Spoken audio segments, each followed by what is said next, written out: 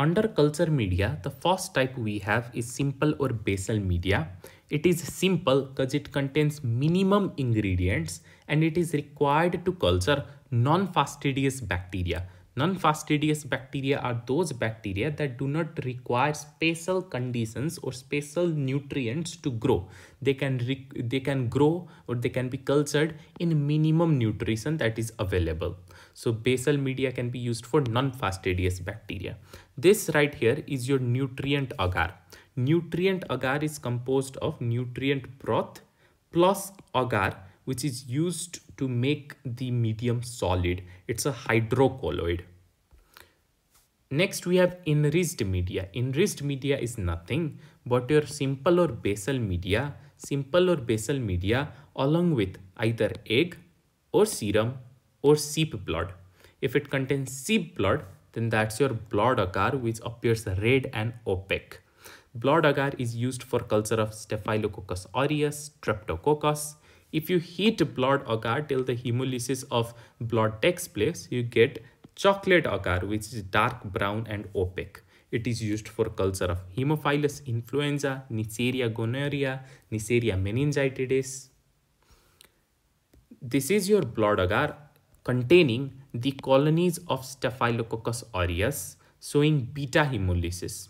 Due to beta hemolysis, you can see a transparent zone that is created around the colonies. This transparent zone has been created due to the complete hemolysis. Next, we have selective media. Selective media is a solid media which contains inhibitory substance. So there's your solid media. This solid media contains inhibitory substance. This inhibitory substance inhibits the growth of bacteria that is not of our interest. As a result, the growth of bacteria that is of our interest takes place. For example, this green slope right here is Lowenstein-Jensen media. Lowenstein-Jensen media contains some inhibitory substance that inhibits the growth of other bacteria except Mycobacterium tuberculosis. That's why this medium can be used for culture of Mycobacterium tuberculosis. Next is differential media. Differential media is used to differentiate between two groups of bacteria using an indicator. For example, let's say you have a differential media right here. You inoculate bacteria A.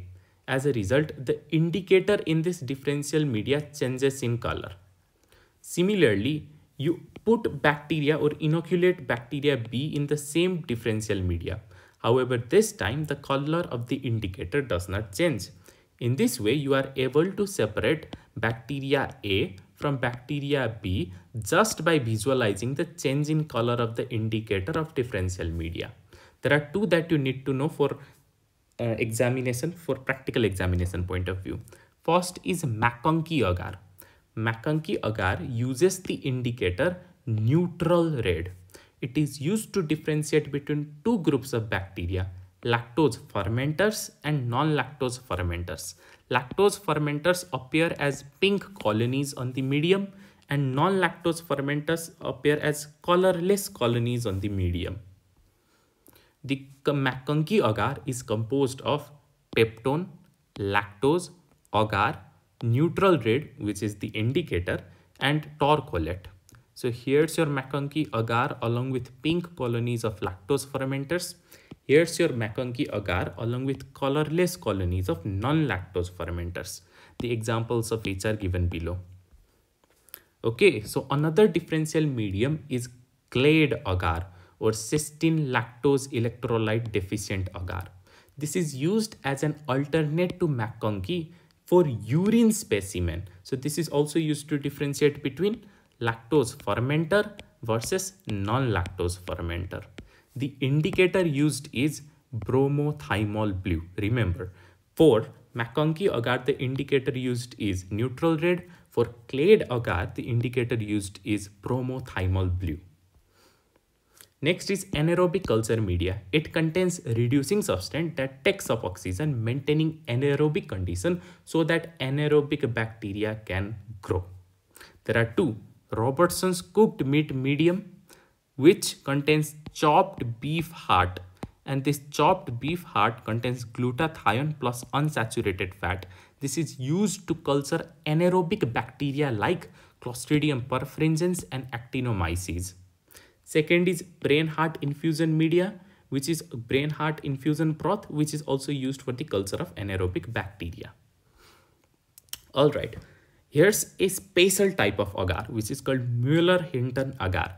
This agar is used for antimicrobial susceptibility test. By which method? By Kirby-Barr's disk diffusion method. In Kirby-Barr disk diffusion method of antimicrobial susceptibility test, you take the MH agar.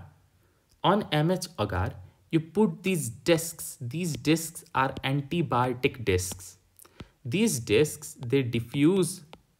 As they diffuse, they kill the bacteria around them or inhibit the growth of the bacteria around them present on inoculated on the agar, creating an inhibitory zone. So throughout this zone, the bacterial growth has been inhibited by the diffusion of this antibiotic, creating the zone of inhibition. The size of antibiotic disc is around 6 millimeter. Finally, there's your SDA or Sabouraud dextrose agar. It is used for isolation of fungi. It is used to culture dermatophytes, yeast, and various pathogenic and non-pathogenic fungi like Trichophyton rubrum, Microsporum canis, Epidermatophytum flocosum.